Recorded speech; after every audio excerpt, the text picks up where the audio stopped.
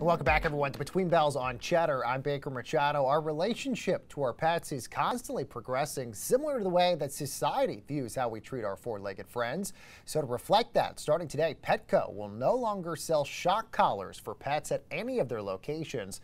This also comes amid a pet adoption boom that we're seeing in this country as more people are staying at home because of the pandemic. So joining us to discuss all of this is Petco CEO Ron Coughlin. Ron, great to have you here. Thanks so much for joining us. So let's talk about your company's big decision. As a pet owner myself, I know a lot of us applaud this decision. So what made you guys at Petco feel that it was time now to stop selling these shock collars? Well, first, thanks for having me. And you highlighted a few. First is our relationship with our pets is changing. We're spending more time with our pets. And astoundingly, there are more and more pets going into households. B of A just did a study, and they found that 37% of households have new pets. So what we see is this relationship getting stronger. We see more pets going into the household having training needs. And it just didn't align with our mission of improving lives for pets and pet parents to continue to sell these shock collars that create fear, anxiety, aggression, etc. The other thing, Ron, that's really fascinating about the pet shop industry right now, especially with you guys, is the evolution of how we take care of our dogs. We're giving them better food, we're giving them better toys, and it's also interesting to see the evolution of you guys at Petco. You're kind of now promoting yourselves as a wellness company. What made you guys want to start to take that route for the company? You know, it really started 2 years ago when we got rid of artificial ingredients and artificial colors of all of our foods. It was a $100 million bet. I came and talked to you at that time. And that bet worked in terms of the relationship we have with our customers, but it also worked from a business standpoint. And it really brought back the soul of the company. The soul of the company is about improving lives and being a health and wellness company. Think about us as a CVS and a Whole Foods of the pet space. And that's really why we made the decision today. Electricity belongs in your microwave, but it does not belong in your pet. Very good point there, Ron. Despite the pandemic, you guys are your seventh consecutive quarter of growth.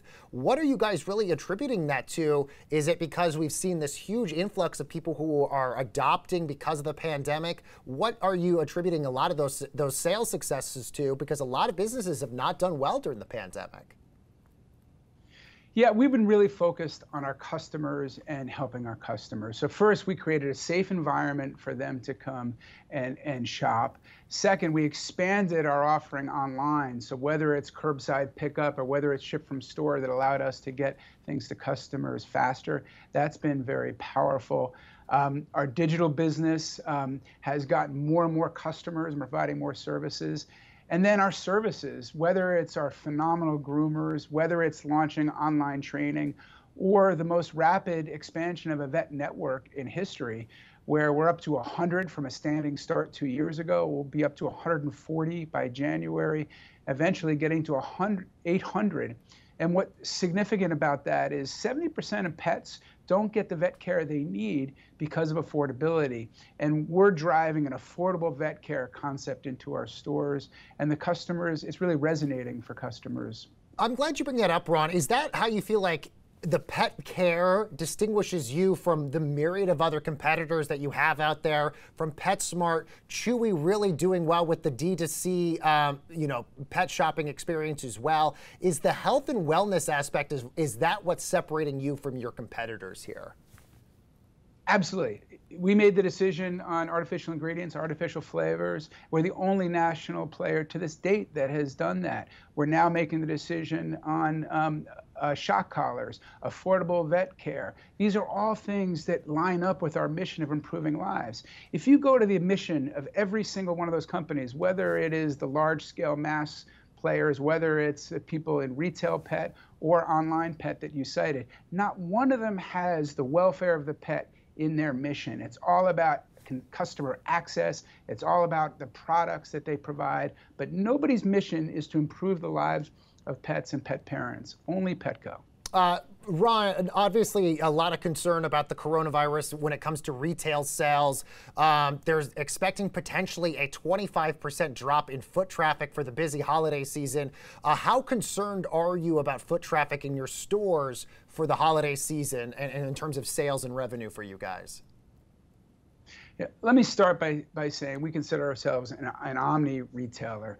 So whether they're coming to our stores, whether they're going to our great Petco.com or our app, we just want to help them. And so we see traffic shift between those two. But like you said, we've seen more customers buying more. The other thing that we have that a lot of these retailers don't have is we have our services. So whether that be training, whether that be grooming, whether that be veterinary services, we have reasons to come to our stores beyond that. And then lastly, we do such a great job with our Halloween merchandise. My dog, Yummy, has been a hot dog. He's been a taco. People have a lot of fun at Halloween, and then at Christmas or Hanukkah, they have great costumes as well as great toys for the pets. So we've done really well at holiday. I don't see a reason why this year would be any different. Yeah, my dog Martin was a taco last year. A lot of pressure now, Ron, to find out what he's going to be this year. So maybe we got to find that out pretty soon. Ron Coughlin is the CEO of Petco. Great to have you here, Ron. Thank you so much for joining us.